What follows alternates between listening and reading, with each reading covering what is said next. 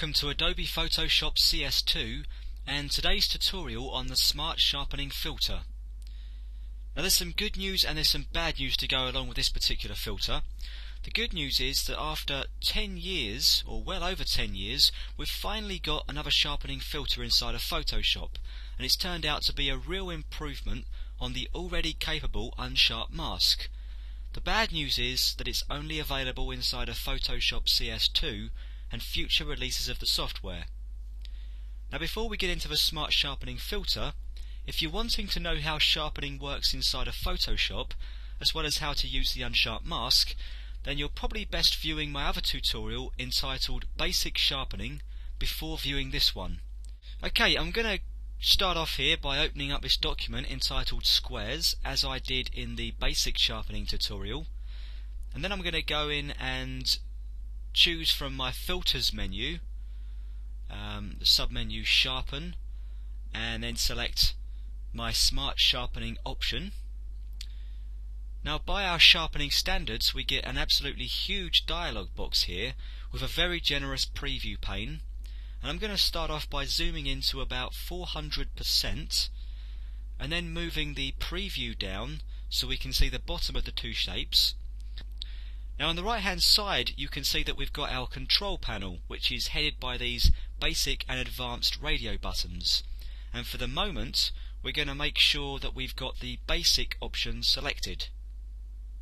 Now down here we've got an amount value which does exactly the same as the amount value inside the unsharp mask, so the higher we have this value the more contrast we're adding to our edges. I'm going to set the amount here to about 500% for purposes of illustration.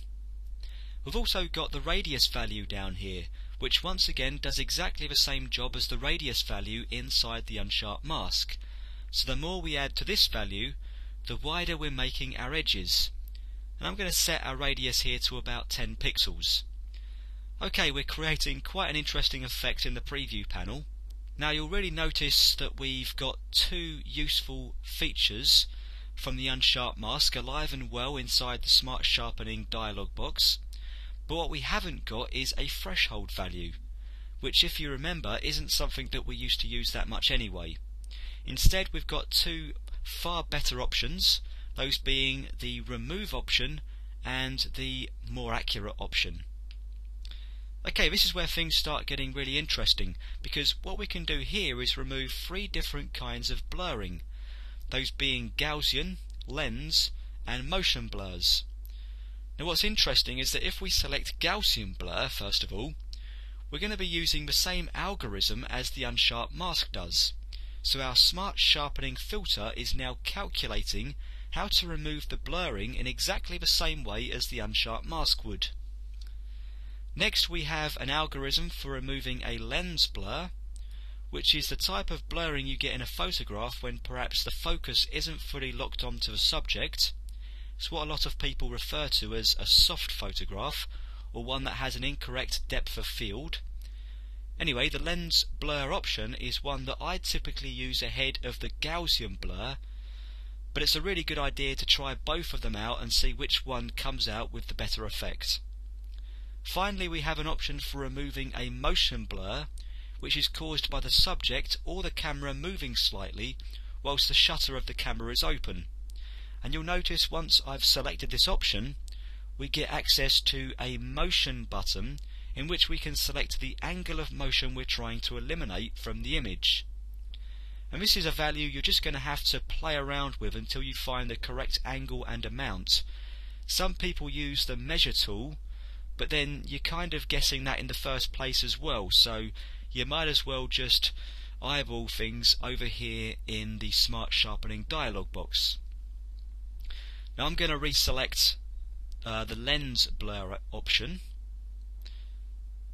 Now the last option down here is the more accurate checkbox, and this is a little like applying the effect twice, as what you're effectively doing here is producing a more detailed sharpen where it's bringing out as much information as it can inside your image.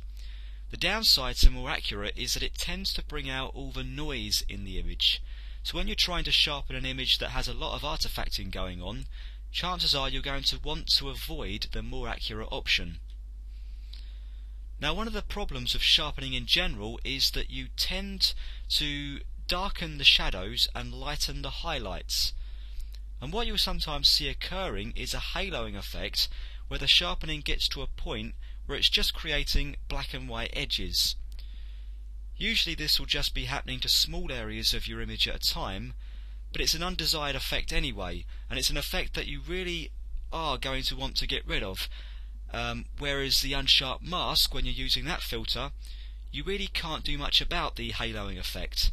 But now inside of the Smart Sharpening filter, you can do something about it by turning on the Advanced tab, which will reveal a Shadow and Highlight tab down here in the dialog box. So if we go ahead and open up our Shadow tab, we have controls available to affect just the edges that have been made darker. Likewise with the Highlight tab, we can affect only the edges that have been made lighter. And in each tab we have 3 sliders, and remember we're looking at just the shadows here. So we have our tonal width slider, which allows us to choose what percentage of the brightness values in the image, starting of course with black, we're going to affect. So for instance 1% would mean we're affecting just a few brightness values from pure black, where we're not going to see much difference at all on screen. And then we have maybe 100%, where we would be affecting all the brightness values in the image. And I'm going to select a value of 50%, so I'm affecting everything from black fading down to medium grey. Now if we go ahead and increase the radius value to around 15 pixels, that's going to give us a softer transition.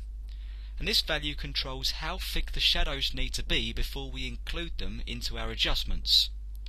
Now the reason we're not seeing anything on screen is because the fade value is set to 0.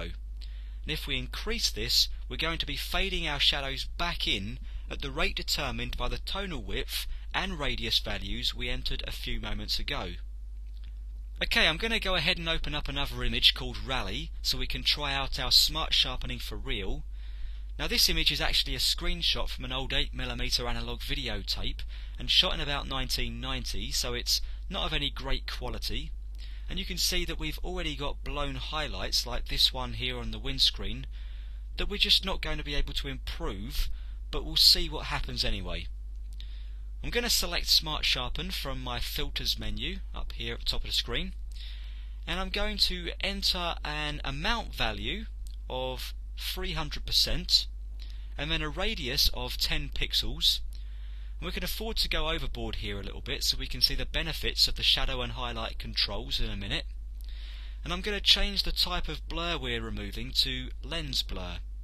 And because we're working with a fairly low definition image, we've already got too much noise going on, so I'm going to leave the more accurate option turned off.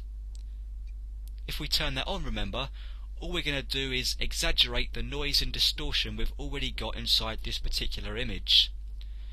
Now you can see that I've sharpened the image way too much, so I'm going to compensate for that by using the advanced options.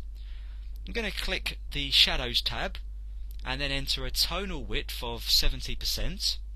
I wouldn't usually go much above 50%, but keep in mind we did add too much sharpening to the image in the first place. I'm then going to enter a radius value of 50 pixels and then fade the adjustments in until I see something I like. Probably around about 60% is going to be good for this image. Now I'm going to switch to my Highlights tab and enter a tonal width of 50%, a radius of 37 pixels, and then fade it into around about 35%, so we're not being quite as harsh as we were in the Shadows tab. Now I'm going to switch back to my Sharpening tab and reduce the amount value to 150% and then the radius value to about 6 pixels.